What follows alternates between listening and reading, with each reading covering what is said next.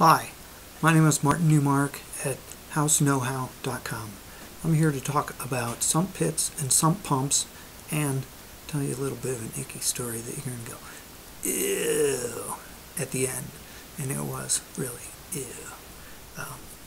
Especially for me because I experienced it. Alright.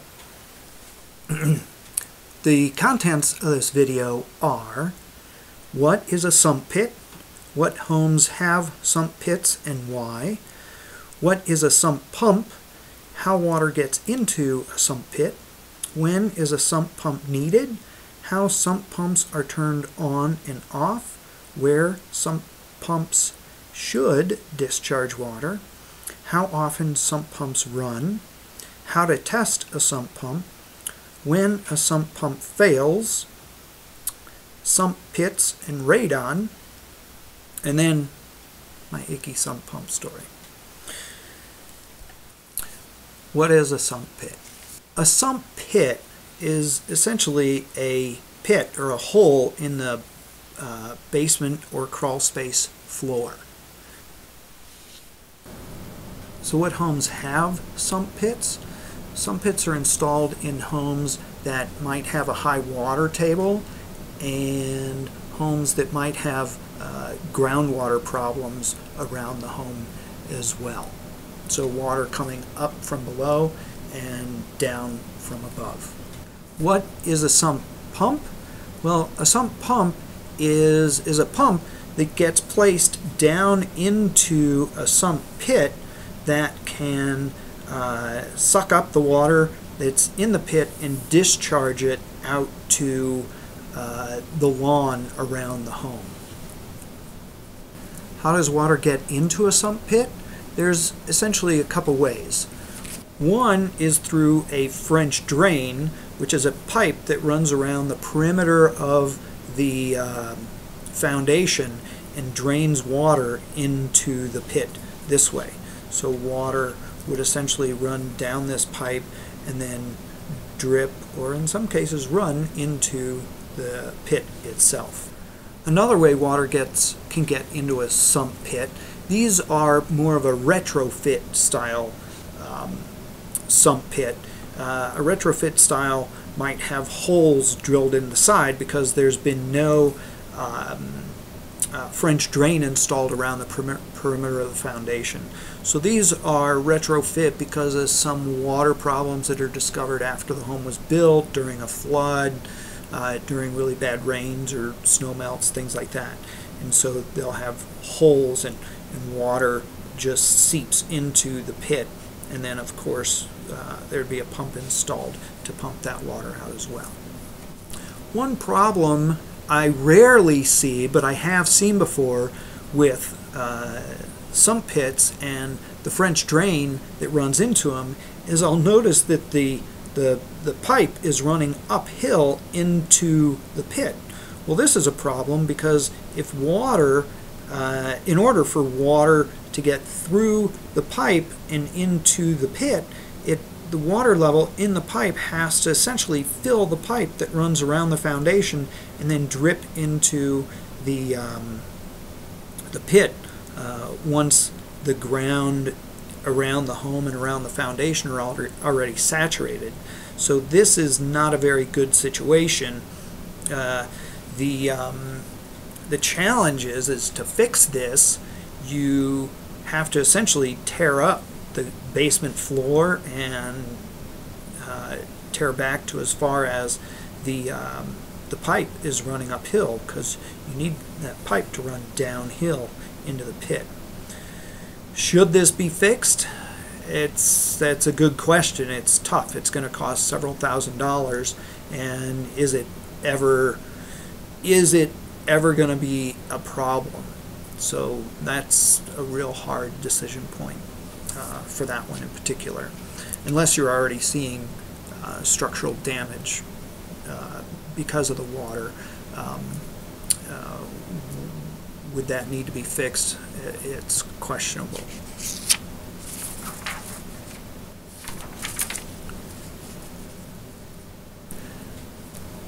When is a sump pump needed?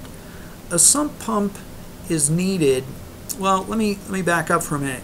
Many new homes are required to have sump pits installed, but they're not necessarily required to have sump pumps installed. Now the reason for this is that sometimes the home ends up not having any water in the sump pit at all, and so you don't need a pump. And sometimes the pit does end up with water in it, in which case you want to install a pump if the water level gets to within about 1 inch, that's my number, within 1 inch of the bottom of the lowest pipe that enters the pit. Sometimes you'll have a pipe entering low, a pipe entering high, and it's the lowest point on the lowest pipe that we're concerned about. If it's within 1 inch of that, I'd say go ahead and add a pump just to be safe. Now, if there isn't water in the pit and you're still trying to decide should I put a pump in or not, you can look at the sides of the wall. Around here, at least in Colorado, you'll often see water marks on the side of a dry sump pit as to where the water has been in the past. So I would go to that high water mark to determine whether I should install a sump pump or not. How sump pumps are turned on and off. It's by a switch, but it's an automatic switch. It's essentially a float switch. So as water rises in the pit, when it gets to a certain level, we want the pump to turn on, pump the water out and the water level down, and then turn off. So it's an on, off as water comes in and out of the pit itself. There's essentially two types. This type I think of as a bulb on a wire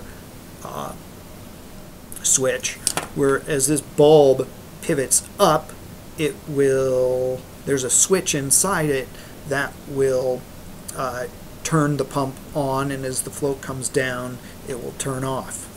Now, the length of this arm here is adjustable at this spot. You can loosen this screw here, make this longer and shorter, and that will change the throw of when the pump turns on and off.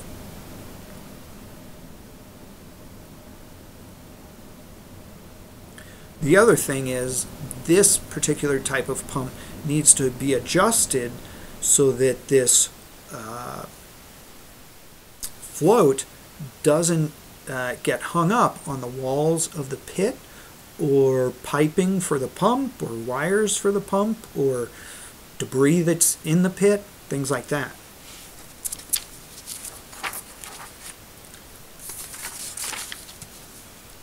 Another style of pump activation is this, where you have a float that's on a lever arm and the switch is actually inside this housing.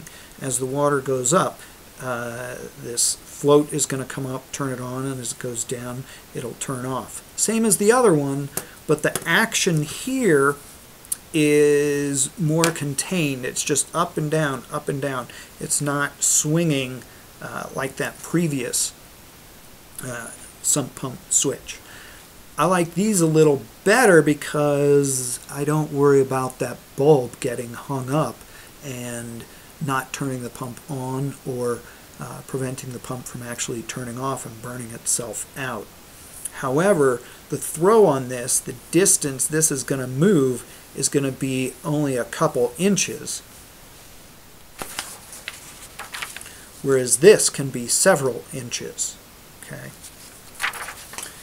The other thing to think about is that since we want this pump to turn on before water gets to the bottom of the lowest pipe in the pit, we may need a pump that has a very short throw. And so in this type of a pit, this pump may not work because that water is going to get pretty deep before that pump comes on, and we don't want that. So we put this type of a pump in there where it turns on much more, lower in the pit. Where should sump pumps discharge water? The answer is to grade. And what I mean by to grade is to the lawn outside the home. The water that comes into a sump pit is essentially groundwater, and that's where it should be returned to, is the ground. Once in a great while, I'll see sump pumps discharging water into the sanitary sewer, the regular drain of the home where the toilet water and sink water, shower water goes. That's wrong because the municipal water treatment plant is not capable of treating all the water that comes out of sump pits around the town. So that's a big problem, and it should be fixed in any home where water is being dumped to the sanitary sewer. How often do sump pumps run? It depends. It depends on how much water is flowing into them. After a snowmelt, or during a snowmelt, or after a very big rain, sump pumps might run quite frequently. If your sump pump is running more frequently than you would like, or you think is normal, what you can do is check and see how low the pump is down in the pit. If the pump activates before that water line gets to the bottom of the lower input pipe into the pit, you could put the pump on a couple bricks or something like that to raise it up so that it activates at a little higher level, and this may stop your pit from running more frequently. How to test a sump pump. What I use when I'm doing my inspections is a telescoping like pointer, but it's got a hook on the end of it, and I'll reach down and hook onto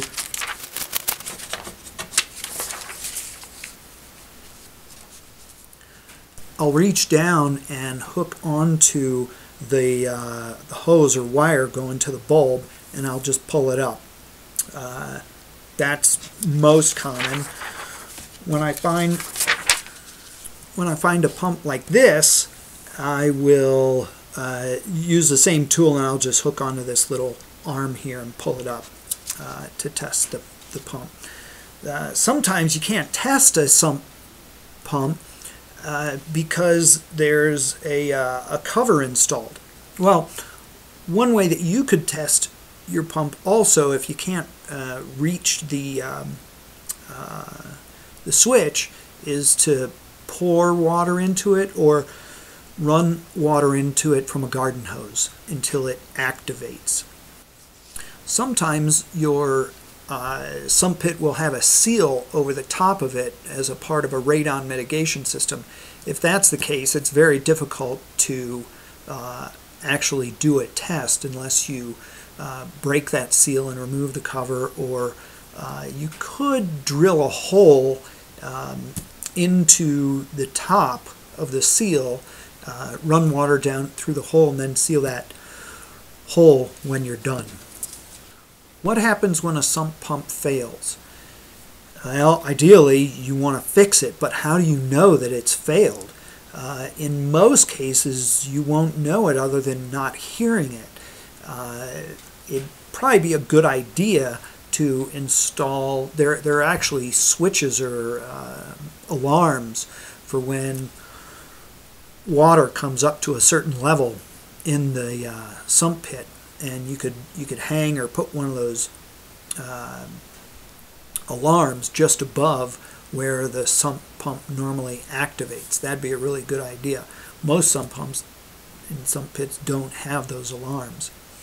The other thing to consider is what if this pump is needed for just maintaining the home the way it is. Like if the pump fails, then water's going to come into the home. Well, that's rare, but in some cases I've seen an actual backup pump where the first pump is down inside the pit and another pump, a new pump, is installed above that with its own switching mechanism, so that if the first pump fails, the second pump kicks in. You can also have battery backups. You can have another type of backup pump that is actually operated by water pressure if there's a power failure. So there are different ways to manage that. Most of the time it's not managed. And those backup systems are only put in usually once somebody's already had a problem once before. Alright, sump pits and radon. Radon is a gas that comes out of our soils and into our homes through our crawl spaces, basements, slab floors, and it's the second leading cause of lung cancer after cigarette smoking in the United States.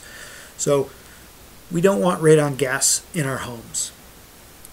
What does a sump pump have to do with radon gas entering our home? Well, if you look here, this pipe, the French drain that runs around the perimeter of our foundation, has perforations in it to let water in. Well, it's also letting radon gas in as well if the concentrations are high in the soil underneath the home. So what will have to be done is a cap is put on. When a radon mitigation system is installed, a cap is put on the pit, and hopefully there's a C-hole so that you can do an inspection with a flashlight afterwards. But yeah, those pits need to be sealed so that radon can't get into the home any longer. Alright, here we are. We're at the end, and I'm going to tell you a story that happened to me. It's got to be a couple years ago now with a sump pit. It was a brand new home.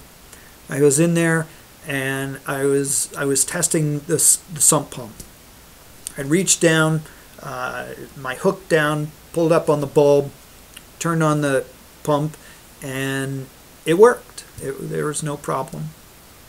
Then all of a sudden the piping shuddered, and it was curious because when you turn a sump pump on and off, just because of the water starting and stopping in the pipes can actually shudder the pipes. Okay, so I felt these pipes shudder, and I was like, that's weird because I didn't do the switch. What's going on? And so I tried the switch again, and I reached down and I hooked the switch and I pulled it up, and I got a shower. Water just sprayed all over the place, including me, and it wasn't only water in that sump pit. Apparently somebody had an emergency and had to pee in the sump pit without cleaning it out. And so I was actually showered with stale pee and sump pump water at an inspection with no backup clothes, and yeah, I was in a brand new home. So I didn't want to I'm standing there dripping wet, smelling like a complete mess, and I didn't want to run around this guy's house or try to clean up in this house. And my first thought was to go to the sales office and use a shower in their in the model home. Well, I went over there, and for some reason the bathrooms are disabled, and so I couldn't do that. So I ran back to my car, and I thought, oh my gosh, I have a jumpsuit, a white jumpsuit that I would wear in crawl spaces or attics. and I grabbed that, and I also carry a little bottle of hand soap that I use to wash my hands at the end of an inspection. So I took those, and I have a towel, a small hand towel that I use to dry my hands after inspecting sinks and faucets, things like that. So I took my supplies, I went back into the house, I went into the bathroom, and I took a shower inside this brand new house using my hand soap, and I dried off with a towel, and when I was done, in my birthday suit, I put on the jumpsuit, the white jumpsuit, zipped it up, and went about my inspection. Now, if you're wondering why the first time I tested that sump pump it worked, and the second time I tested I got a bath, here's my explanation. When I went outside to inspect the exterior of the home, I noticed the sump pump pipe blowing water out to grade, and it was sticking out from the side of the house. Well, there were tire tracks right down the in the dirt right next to this sump pump pipe, and off in the distance I see a guy driving around in a little bitty Bobcat working on the foundation next door. So he must have driven his Bobcat down the side of the house right as I was testing it. After I tested it the first time, he drove by, hit it. That was the shutter in the pipe that I noticed. And the second time I tested it, he had broken it, and I got a bath. That's my sump pit story. Soaking wet with stale urine. It was not fun. It wasn't funny. It was awful. But I hope you might be smiling and getting a kick out of it, because now I do too. Enjoy. That's my talk on sump pits and sump pumps. If you have questions, feel free to go to houseknowhow.com and go to the contact page and fill that page out and send me any questions you like. Thanks for watching.